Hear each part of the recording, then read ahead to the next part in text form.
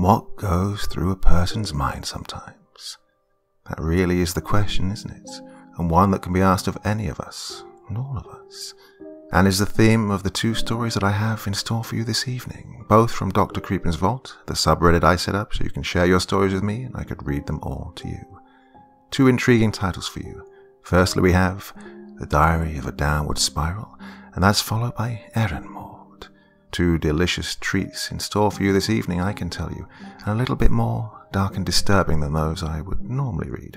So, my dear friends, it's once again time to sit back and relax with your favorite drink and listen.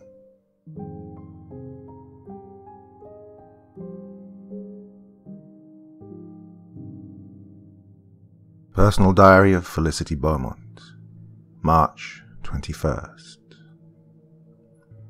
Dear Diary, oh God, I haven't done something like this since I was a little girl. It just sounds so silly coming from me now. It's amazing how life can change in the blink of an eye. A couple of months back, I was in peak physical condition, training to run a marathon. Now I'd be lucky to hobble to the bathroom. How did this all happen? Well, that's a good question. I can hardly remember myself. The last thing I remember is visiting a friend's house for a Christmas party, and then waking up in the ICU barely being able to move. To my understanding, black ice was the culprit. I guess it was the airbag that saved my life, or what was left of it. So, here I am now. Doctors recommended that I start writing things down. They say it will help me better keep my emotions in check and maybe even jog my memory. Jog my memory. Maybe I should choose my words a little more carefully. Everyone tells me how lucky I am to be alive. But you know what? That's bullshit. I'm supposed to tell the truth here, if only here. Anyone who thinks we're lucky for just existing is too stupid to understand that there are in fact worse things than dying. I haven't slept well for months now. The funny thing about tossing and turning is that you don't start to appreciate it until you can't do it anymore. And I keep hearing voices coming from upstairs. When I finally do get to sleep, I'm haunted by hellish nightmares of the accident. It's the same horrifying images played on loop each time. My body being meshed and compressed along with the cold, hard steel from the car. My body and it forming some kind of demented sandwich. Every morning I wake up and spend a good minute or so trying to force myself out of bed, eager to pour myself a cup of coffee and take on the day. The sight of my bed sores and the agonizing pain that comes with them snack me back to reality really quick. Okay. Enough negativity for today. I have to remember what the psychologist said. Try your best to focus on the positive. Well, I hate to break it to you, Doc.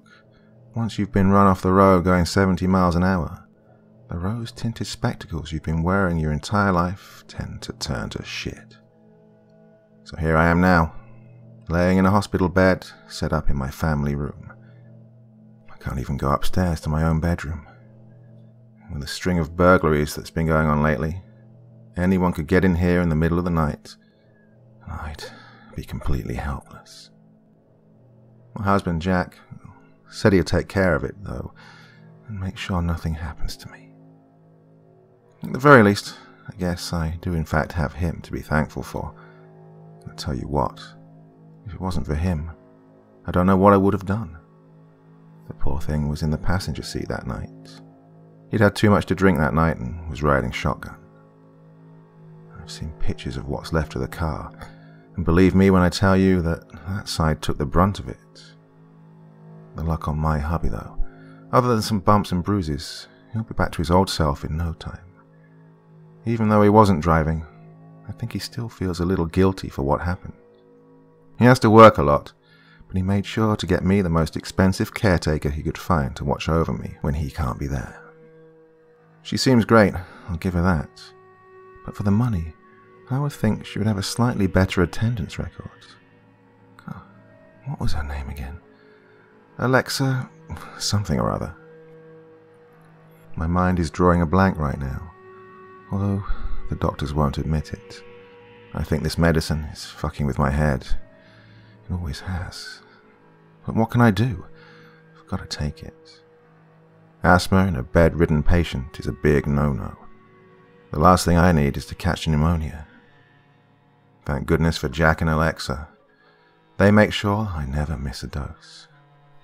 Well, I think that's enough for now. I'm kind of tired. Hopefully, I won't need this hospital bed much longer. Oh, I miss going upstairs and sleeping next to Jack. Oh, it's too bad this damn hospital bed was only built for one. March 28th. Dear Diary. No. You know what? Dear God, I wish I was dead. Why couldn't he just kill me and be done with it? There's a lot of things I can put up with, but there is a limit to this nightmarish hell that I'm willing to endure. Did I even tell you I can't even wipe my own ass anymore? Nurse or no nurse, I don't care if you have a whole squad of caretakers on standby. Words cannot even begin to describe how much that hurts your pride. But wait, there's more. I had myself a little accident today. Alexa sat me up on the toilet today to do my business. Everything was going okay until the telephone started to ring. I don't know what possessed her to do this, but she left me in there alone while she ran to get it. I wound up falling at a weird angle and banging my face against the sink. Now I look like I went 15 rounds with Mike Tyson. The three of us had a talk about it when Jack got home from work. Turns out she was under orders from him to make sure the phone got answered. Well, I guess he was expecting an important phone call. I'm glad to know Jack's job takes precedent over me. It's nice to know where I stand. Where I stand. Look at me there. I go again. I talked to him about it after she left. He apologized profusely and promised that, from now on, Alexa is under no circumstances to talk on the phone when I'm in her care.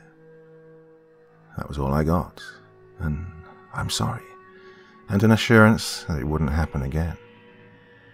My head was killing me, and he didn't even offer to massage my neck or anything. He told me he would have his Amazon Echo to remind him to pick up some cream for my eye. I don't think Jack realizes that I can still remember where he keeps his gun. He's lucky I can't get up out of this bed for myself. This room could use some redecorating. I think my brains would be the perfect shade of red.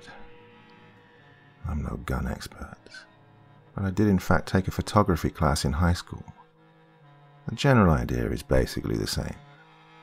You just point and shoot. April 20th.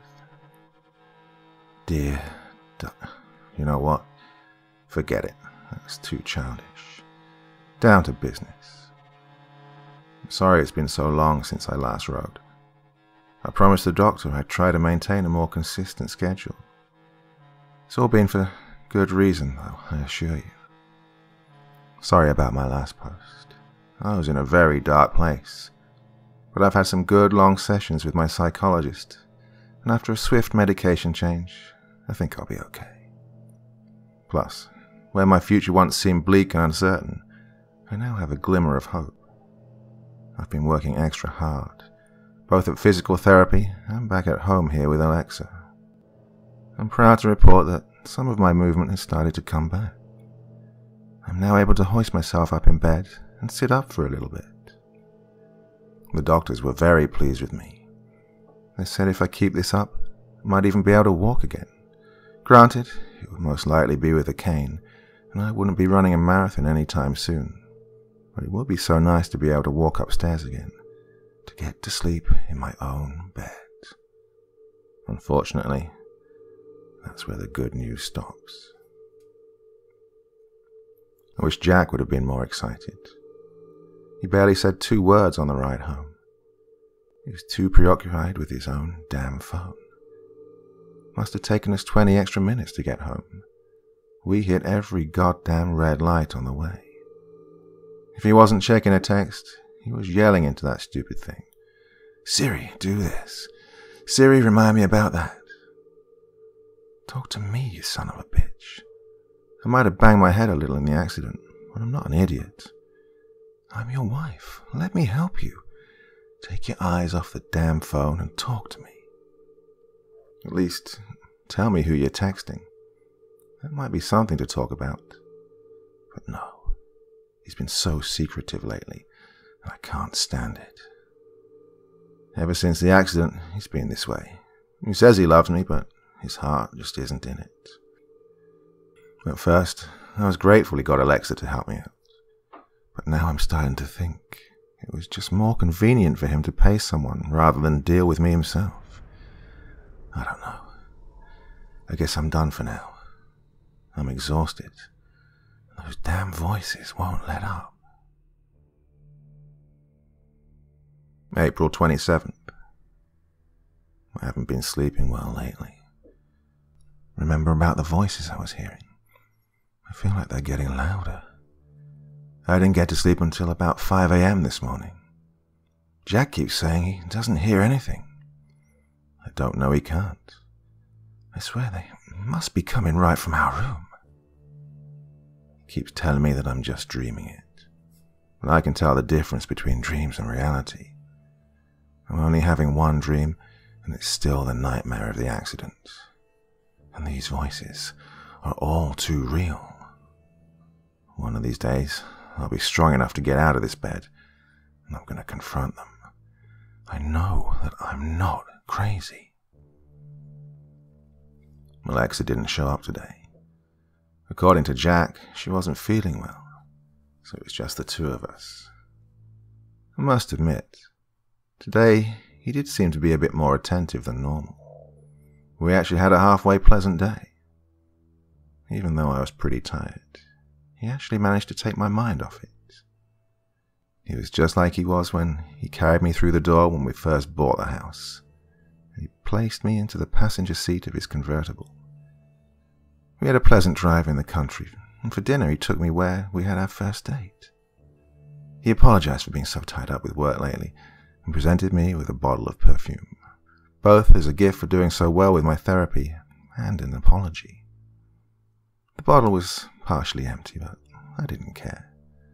This stuff isn't easy to find anymore. He said he got it at a garage sale. He knows how much I love the old-fashioned stuff. At least he was thinking of me.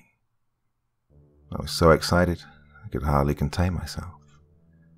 Oh, I think that's enough for now. It's nice not being able to sleep from excitement. I never thought I'd feel this way again. April 28th. God damn it. Son of a bitch, I can't believe it. Does he think I'm some kind of idiot or something? I refuse to put up with this. Alexa came back to work today. She smelled awfully familiar. Cannot believe that I didn't notice this before. That bitch was wearing perfume. The same kind that Jack claimed he'd found for me. Oh, I'll bet he looked really hard, all right. I can't believe I didn't see it before. Alexa's absences, Jack's clandestine phone calls, him being constantly preoccupied. And those voices, I wasn't imagining them at all. And that bastard tried to have me thinking maybe I really was imagining it. I'm not going to stand for this. Literally. If I wasn't determined to walk again before, I am for sure now. I'm not going to let him make a fool out of me. He will pay for this. May 26th. I think this will be my last entry for a while. Sorry I've been gone so long again. I had to take some time to myself. It's all been worth it, though. Unfortunately for my husband, my dreams have been coming in nice and clear lately. I remember everything now. That night of the accident, my husband was in the passenger seat, after he put himself there. One of us drank too much that night, and it was him. I was never the designated driver. I've been training harder than I ever thought possible, both at therapy and here at home. I decided to put my sleepless nights to good use and get in some extra exercise. No one knows this. Not Alexa, not my husband, nobody. I can walk again. I've had to hide it from everyone. I'm not in tip-top shape yet. My balance is very shaky, and I'm not the fastest. But I think I can do the stairs. I can hear the two of them talking up there right now. I think I'll drop in and pay them a little visit. Oh boy, are they gonna be surprised. I found where Jack moved his gun. I guess he wasn't as good as hiding as he thinks he is. It's time to end this. I hope he burns in hell for what he did to me. To whoever reads this first, my doctor, the authorities, I'm sorry, but this was the only way. The following day. This is the Channel 7 News Bulletin Special. We begin tonight with the tragic story of a domestic abuse situation turned deadly. 32-year-old Felicity Beaumont was found dead late yesterday afternoon after her caretaker arrived late for a shift to find her laying motionless at the bottom of the stairs, clutching a 9mm pistol in her hand. Her husband, 34-year-old Jack Beaumont, was found clinging to life in the couple's bedroom after suffering a severe gunshot wound to the chest. When he was discovered, he could still be heard muttering into his Amazon Echo, saying, "Alexa, dial 911.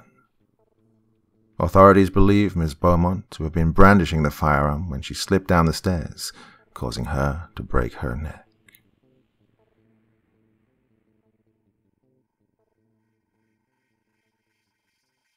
I feel like I should post this all now, as this may be my only chance to tell anyone of my experiences here. I'm covered in blood, and I'm sure the cops are going to come as soon as the next shift shows up.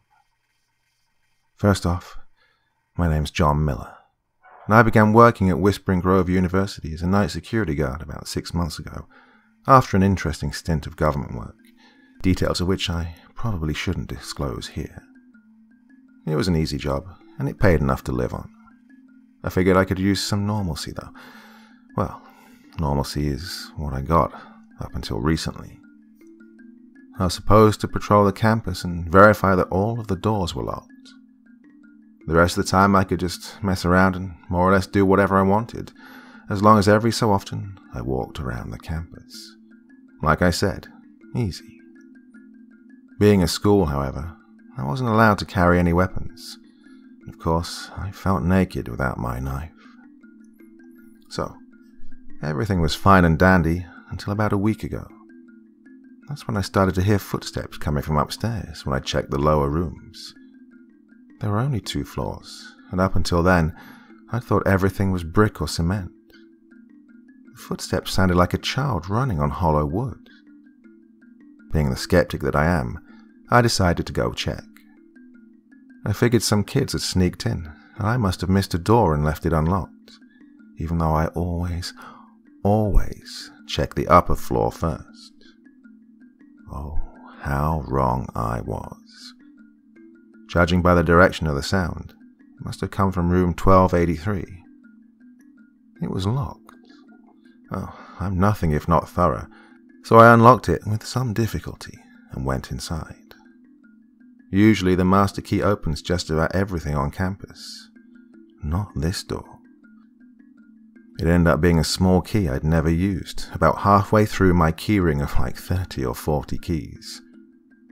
The door stuck, and I yanked it open as though it hadn't been used in years. I later found out that was because it hadn't. So I got it open and went inside. For a fairly well-kept school, it looked like something from an abandoned elementary school. I persisted, though. When I went in further and climbed the 3 small steps, I found old computers and video equipment pointed at the wall. VHS tapes. I had nothing to watch them on, so I locked the room and continued the night as if nothing had happened, pushing through the sinking feeling in my gut. Now, side note. I realised that I forgot to explain the shifts we work here, so here's the breakdown. 3 guards work 7 AM to 3 PM, 3 work 3 PM to 11 PM, and I work 11 PM to 7 AM. We have a skeleton crew, so I usually work by myself.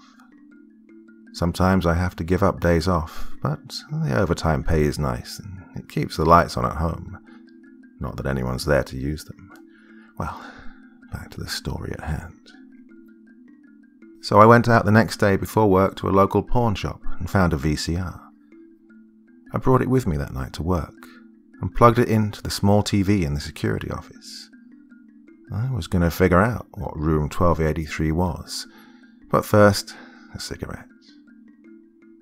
Apparently, it wasn't just room 1283 that wasn't normal about the campus, as when I went out for a cigarette, I ended up having a polite but terrifying conversation with a very proper-sounding talking boar, making his way through the campus to the grove out back that the school was named for. We more or less just exchanged pleasantries once I'd come to terms with the fact that it would be rude not to return his greeting. It takes a lot to rattle me. I guess I just had to adjust. I needed the job, and he didn't seem to be malevolent. His name was Ralph. I'm aware I probably sound crazy, but one of the afternoon guards, an older man named Jerry, confirmed that the grove out back attracted all sorts of oddities at night, and so the old buildings and the electrical grid were arranged in such a way to amplify that. So, I went back to 1283 after breezing through my rounds for the night. I was on a mission. I got into the room once again, pushed through the chill in the air and the knots in my stomach, grabbed the VHS tapes in a small trash can from the room, locked the door and headed back to the office. Most were ruined from age, but one was not. On this tape, I saw unspeakable acts. Brutal, violent acts committed in the adjacent room and recorded through a hole into 1283. It began with a man dressed as a Catholic priest, standing in the middle of a tiled room with a drain in the floor.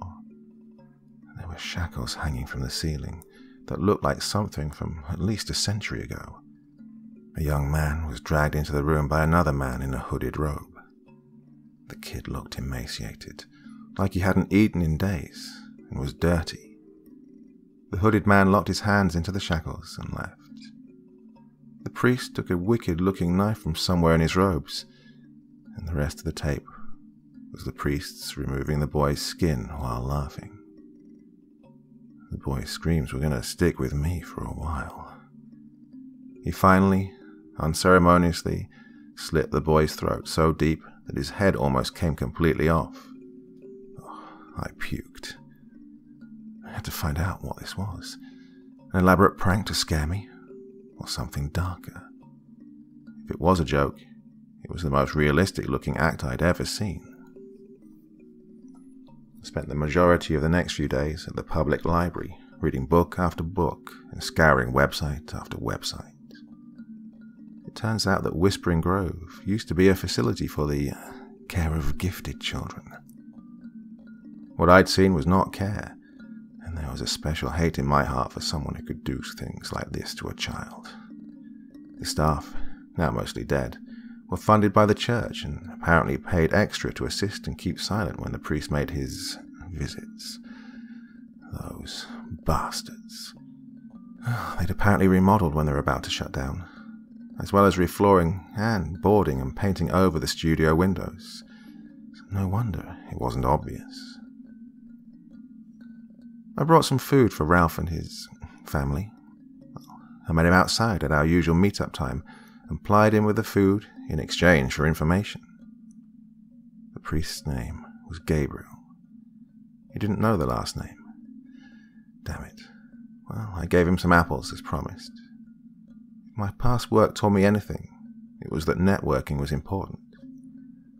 And that night, I went back to 1283 after hearing more scampering footsteps. The boy on the tape hadn't been the only one, and I had to figure out how to help these children. When I walked in, the room was colder than normal. I could see my breath inside. was July and 85 degrees outside. I googled how to contact spirits, but most of it was bullshit make-believe. I was going to have to wing it. Something I did worked, though all I did was walk in and loudly proclaim, "I'm here to help." I immediately felt a breeze and a ceiling panel rattled. The lights flickered and dimmed. I had a flashlight, but this is exactly what I had asked for. I wasn't the enemy. Much to my horror, a skinless boy with his head flopping around crawled out of the now discarded ceiling panel. He didn't move quite right, but I suppose that was to be expected. He scurried down the wall and onto the floor, coming to meet me at eye level. I'm not a small man, so this teenager had clearly already gone through his growth spurt. He gurgled while trying to speak. He clearly hadn't used his voice in a while. While he tried clearing his throat more, he pointed to a chair, then up to the panel he'd come from. He wanted me to go up there. Oh, fuck no. But it seemed that I had to. So I moved the chair over, climbed onto it, and stuck my head into the ceiling while turning on my flashlight. I almost shit my pants as the light came on, and I was face to face with a semi-transparent girl, no more than 6 years old. She was smiling at me. When she moved out of my way, I guess she knew what I was doing. I saw the rope burns on her neck. I hated this priest more and more with each passing minute. I swallowed my anger and looked past the girl into what seemed like an old boarded-up air vent. God, there were so many bones. Clearly this was the dumping ground for the remnants. So many kids had suffered here and were clearly trapped. When I came back down, the boy had found his voice, raspy as it still was. It was a bit unnerving to see a mostly severed head speak. "Later," he said in a voice that sounded like sandpaper. He pushed through with short sentences, punctuated by long pauses. "For now, St. Peter's Church. Then Bones. We know who you are." The words clearly came at great difficulty, but I knew what he wanted. This sick asshole was still alive, and I was supposed to fix that. Maybe I'm crazy, because I was going to do it. Apparently the time had gotten away from me, because, for whatever reason, Jerry had decided to come in early today. Not only that, he decided to look around for me. Well, he got more than he'd intended when he came up the stairs, though. If I thought the spirit of the boy was unnerving before, I was certainly scared shitless when the ghost boy heard Jerry calling out my name, presumably after seeing the light on in the room. The boy's face twisted into a horrible mask of rage as he launched himself out the door and onto Jerry. The lights went out, and it was darker than it should have been. Jerry screamed that sickening, gut-wrenching scream of imminent death. By the time I'd gotten out of the room, Jerry was at the bottom of the stairs. He wasn't moving, and the spirits were gone. I closed the room and called the cops. Apparently, a 76-year-old man having a heart attack was sufficient enough for their medical examiner's research. I told them I'd heard him yell for me. By the time I'd come out, I'd seen him at the bottom of the stairs. Well, not too far from the truth, but not too close either. And that was yesterday. I found St. Peter's Church this morning. I hadn't slept, so it wasn't difficult to play the flustered co-worker that needed a priest for a cleansing of demonic energies. What a crock of shit. But I expressed an affinity for Father Gabriel and was assured that he would arrive during my shift. Awful late for an old man. Awful early for an old monster. Dues had to be paid in full, and I was going to collect. I'd been offered the day off, but declined as, well, I needed the money, which wasn't a complete lie. I went out for my smoke at the start of my shift and spotted Ralph. He told me to go to the Groves before the night's events. How had he known? Smart pig. I did as he said. The Grove was aptly named, as when I entered, I heard constant, unintelligible whispering. It was after a moment the glint of something shiny caught my eye from across the clearing. I made my way over to it and picked up a knife so long and sharp it could have been classified as a sword. Not knowing what else to do, I thanked the trees, hid the knife in my backpack, and made my way to the front of the building just as Father Gabriel arrived, emerging from the car before telling them to come back in the morning. He figured this was going to take all night. Little did he know, it would take the rest of his life. I had to mask my intentions. I shifted my expression to that of timid concern and fear. "I'm here now, my child," the old man said with an airy tone of superiority. I threw up in my mouth a little at the attempted relation. I walked him through the rest of the school first, so as not to alert him of my intentions. Pointless conversations about nothing the entire time, as he made a show of pretending to cleanse the campus and banish evil spirits. The worst evil there was him, but not for long. If he was worried as we approached 1283, then he hid it professionally. It was getting harder to hide my intentions and disgust, and I could feel the temperature dropping. He must have felt it too. Maybe he was complacent and oblivious. As he rounded the corner, I wound back and hit him in the head as hard as I'd ever hit anything before. I put my whole body into it, and he crumpled. He woke at about 3 a.m. I couldn't use the room he'd used, as it was carpeted now, so I used a staff shower. He woke up and started freaking out when he realized he was tied to the shower head. I pulled out the knife, and he started screaming. I couldn't help but laugh as I cut his skin off, his screams only fueling my laughter and drive to continue. This was my Ehrenmord, my honor killing. I was the vengeance the children needed, and he felt that fact. He died within the hour. It took me about another hour to bag up all the bones, videotapes, and the priest's robes. I took them out behind the grove to burn them. When I got back to the office to await my fate with the cops, as I had no way to dispose of a body, I picked up his wallet. An old, yellowed picture fell out. It was a picture of him, and the boy, and the hooded man. But the hooded man was uncloaked, and he looked an awful like a younger version of Jerry.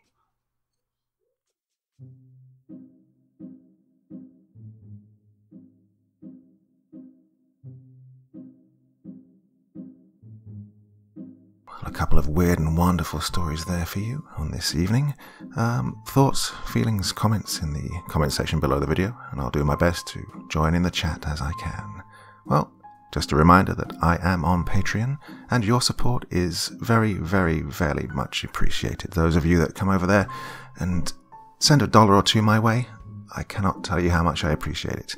But of course, anything that causes you financial hardship, that's not what I want at all. So if you can't help me out financially, then click like, leave a comment. All those things really do help me in the long run. Love you all, guys. Thanks for your support. And of course, I will see you again very, very soon. But until then, sweet dreams and bye-bye.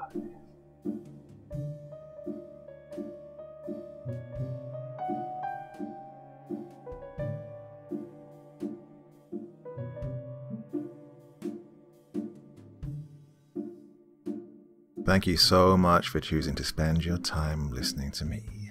Now, if you enjoyed the Dr. Creepen experience, then come find me on Facebook. Come chat with me on Twitter. Listen to the background music and download it if you like on SoundCloud. Drop by the store, pick up a t-shirt. And, importantly, if you've got a story you'd like me to read, send it to Dr. CREEPEN'S Vault, the subreddit I set up so that I could read your stories.